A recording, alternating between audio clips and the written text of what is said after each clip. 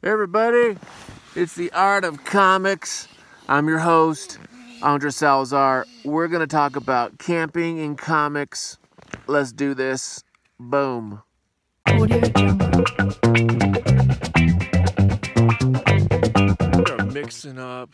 We're mixing up two of the favorite things of the world, comics and the beautiful outdoors. I love camping here in the giant sequoias. It is breathtaking. You know, videos don't do it justice. You got to come out here and just love it. So let me show you what I bring here as a comic dude show you what's in my knapsack here. Okay, so these are some things I bring. I go light, so I don't like to bring a lot of stuff. For actual comic reading, I might bring a couple of floppies, but I don't bring hardcovers. I don't bring big trades. I bring this bad boy. This is my Paperwhite Kindle. I love this guy. It's got some eerie issues. This is Attack on Titan, some manga. I love this because I love the e-ink. It's light. It does light up. And I think the black and white looks really cool on it. So I'll bring this bad boy if I want to read a little bit. Or if I want some colored comicsology style stuff, I'll bring the like an iPad mini. But I have to go light, so that's all my comics. I might bring a floppy or two, but that's it. I'm not going to go hard on that. For art stuff, what I do is I bring something that's usually bendy and small. And this paper here's got a nice tooth to it, and you can it takes watercolor. So I like to do a lot of watercolor when I'm out here. So I bring something like this, and then I'll bring kind of a bigger thing here, which is this guy, where I do more kind of bigger pieces. So you know, I'll bring something like this, which I like a lot. Daddy. So, hang on, little dude. And then as far as drawing utensils, I like to bring one small kind of hard thing with some pencils or pens. And I'm only bringing a couple things here that are simple. Okay. My big pencil lead holder. I love this guy. This is a Kowelko German guy. This is great. I bring one kind of felt tip marker. I bring a brush pen, so I kind of mimic the brush. And then I bring this little Pentel, which is a good little all-use pen. This guy's good. So these four gives me all the different types of line types I want. I got my sketch pad for drawings. I got something bigger if I want to do something kind of nicer. And then for watercolor, I bring this little guy. This is a little Winsor Newton. You can find these everywhere. This one's a Winsor Newton one. And it came with tube paints. I dry those tubes out. I created these little like chambers, so you can see these little like chambers, and I just dry them out so I don't have to worry about the tubes. So dried out, nice Winsor Newton paints. I take this guy everywhere. He's small. All this fits in a small backpack. And then I use these little Japanese brushes because it gives me big lines, it gives me thin stuff, and you got a lot of control. So I don't bring my Series 7 sables, none of the fancy stuff. Just something that's cheap, easy. There you go. That's all you need for like gear to do drawing and to read. When you go camping, you go light. That's it right there. You want to know how to recreate? You do it just like this. You get the hammock, you set yourself up right here. And let me tell you, the hammock, I'm not trying to plug, you get an Eno hammock, dude. Eagle's Nest Outfitter. You get an Eno hammock, you set yourself up next to two big old sequoias. You got this meadow here, and guess what? You got your Kindle, which is rebooting right now. And you sit here, and you read your comics, and you chill. And that's how you love life, and you enjoy. You have some breakfast, and we're going to do some hiking. So, hammocking, part of the comics camping experience. We're here doing a little hike today, Saturday morning, in Cedar Grove, which is kind of the back end of Kings Canyon National Park, right next to Road's End, which is kind of like a last portal spot that you can go to hike Mount Whitney. If you've never done that, that's a great hike. So kind of a drop-off point at Road's End. This is beautiful, and this reminds me actually a lot of Yosemite, this part, because we're in this valley here, and you can see we're surrounded by these huge mountains. In fact, that one there is called North Dome, and looks just like North Dome there in Yosemite Valley. just having a great time. It's just so majestic here. It's very spiritual here. It's just a way to kind of like reset and get away from the daily grind of city life and beach life of Ventura. I love it. And you know, I'm working on this book, Shangri-La Estates, which is a trailer park in Arkansas, and a lot of it has to do with some hiking and camping. So this is good research too, just to kind of like be out in the woods, take some sketches, draw some people with backpacks, things like that, to kind of get myself in that mindset of a story about this kid backpacking. So yeah, beautiful, good to do some research, good to kind of chill out and do a reset. Always important to do, especially creative people need to reset. Okay, I'm gonna show you a cool hack. This is carameled apple. I ain't spending no $9 on a carameled apple, but I will do this. I'm gonna slice this bad boy up.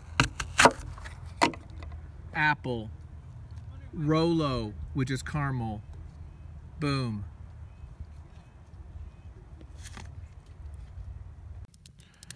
Hey everybody, it is a Sunday night. Kids in bed. Last night of our little trip here. Having a great time, just kind of getting away from stuff and kind of thinking about some new stories. Spent a little time here by the campfire, doing some writing, wrote out a couple scenes for the Nagual story I've been working on, that novel, which takes place in South American jungles, which is different than the sequoias, but you know, you get a little bit of that nature feel, so it's kind of nice to kind of feel that. I'm right now getting ready for the bear raid that'll be happening tonight.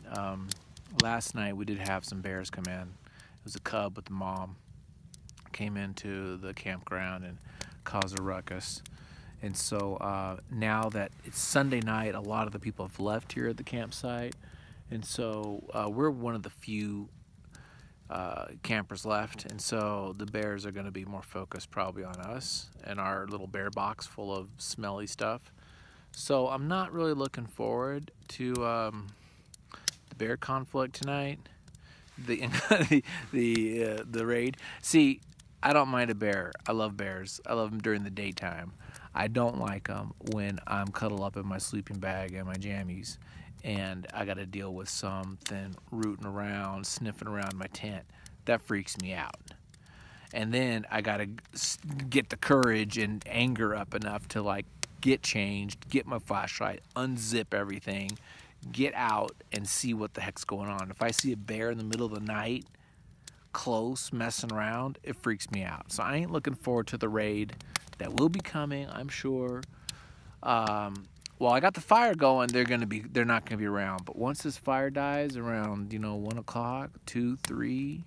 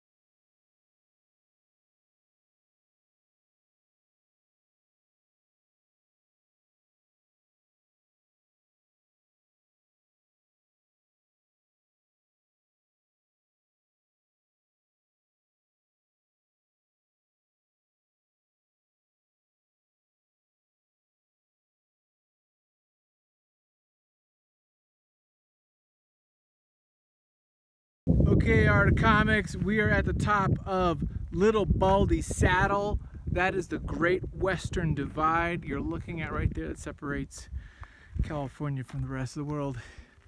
This is huge. It's massive. It took us a little bit to get up here, and you get to see it all here on the Art of Comics. Check it out. This is it. It's breathtaking. It's fun. And it's inspirational, man. It is just majestic here. And there you go. Okay, everybody, it's Sunday. We are in the giant wood forest, the redwoods, giant sequoias, and it is, again, beautiful, breathtaking. If you guys haven't been out here, you need to come out here. Bring some comics to read. Don't worry about the comics, dude. Just enjoy yourself. Have a good time with friends and family. It is just breathtaking. So this is probably the end of the little video here. We're just gonna do short and sweet.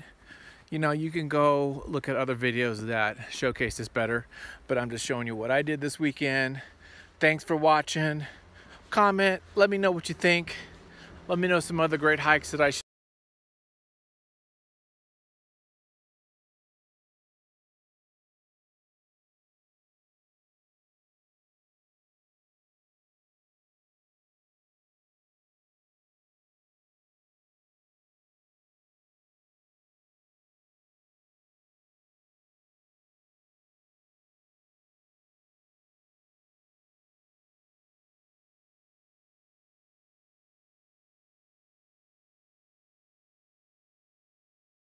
Audio Jungle.